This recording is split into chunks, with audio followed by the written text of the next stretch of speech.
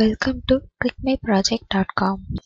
Project title: Algorithms for Enhanced Inter-Cell Interference Coordination in LTE HetNets. Let's see the abstract. The success of LTE heterogeneous network, that is HetNets, with macro cells and the picocells critically depends on the efficient spectrum sharing with higher power macros and the lower power picos.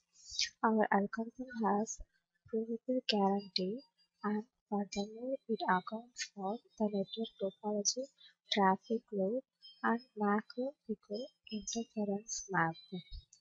We also show extensive evaluations using our plan from a real network and discuss self-optimized networking, that is SON-based enhanced inter-cell interference coordination implementation.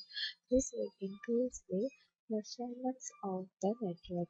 Let's see the flow of our project. First, the network is formed with the number of pico and the macro cells. Then, eICIC framework is implemented. That is, ENB and the user equipment formations are done in the network. The macro and pico cells are created by this and provides communication using the radio bearer services. If UE is in the communication range, then the data communication is performed in the network. Else, it again processes the macro and pico processes to organize the network with the macro and pico characteristics. After the data communication, the performance analysis is processed. In this, the delay and the throughput are calculated and compared with the existing system. Let's see the running procedure of our process. First, go to the terminal window,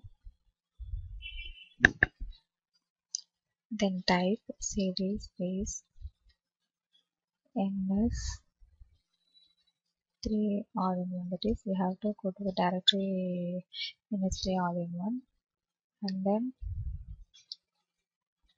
ns3. Then to run the code, type /waf space hyphen run space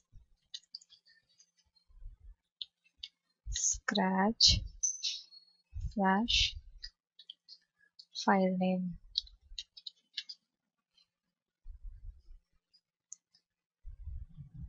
So now the coding is running now. In ns3, the cc file is first compiled and then run, so it takes some time to run the code. After running successfully, it came as the build function finished successfully. So after that we can see the output in animated window.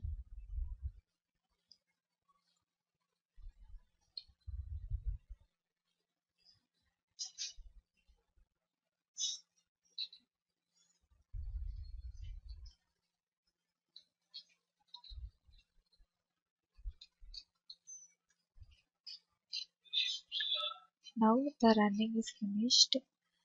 To see the output, type cd, go to the directory of Addons and type /.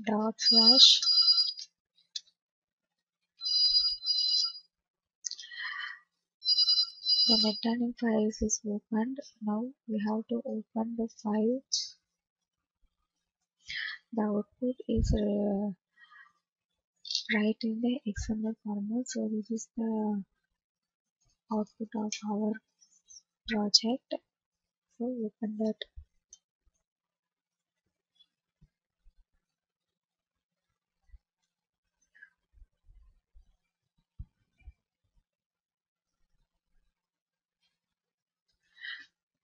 Here the network is formed, that is LTE network is formed.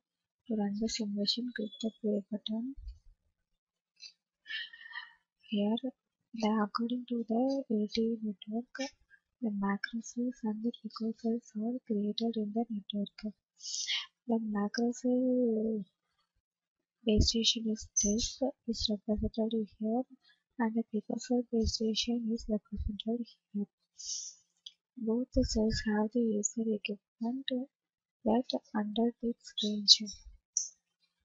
These two nodes are only communicated with the macro cell, and these three nodes are communicated with the picocells. We can speed up the process using this button.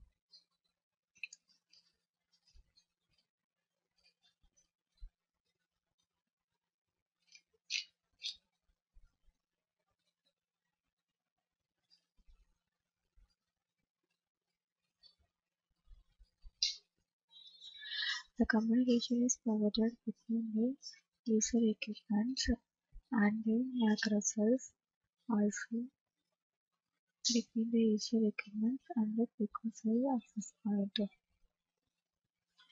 The nodes can move in the transmission range, so the user equipment moves dynamically in the network, and the communication is not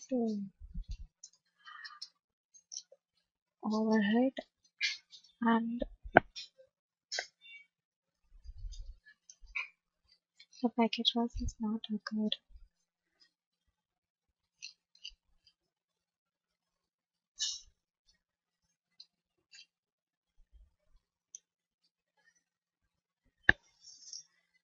After see the animation output, we can see the graph in the solving package. So here only the XML files are created, also the graph is created. So this is the graph what we generated with this method. This is the delay graph. Then